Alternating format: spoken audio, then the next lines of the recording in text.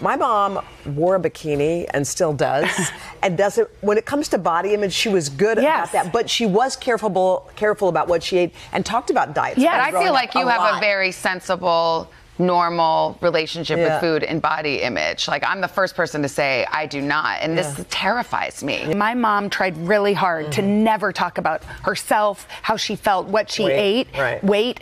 And she said, no, you have to have conversations about food in your house. Just all, all of it. To say, if a child says, well, is this good for me? Discuss it instead of just pushing it under the rug. Right. It's like this kind of food makes you feel bad or makes you feel tired, because sometimes I think it's hard.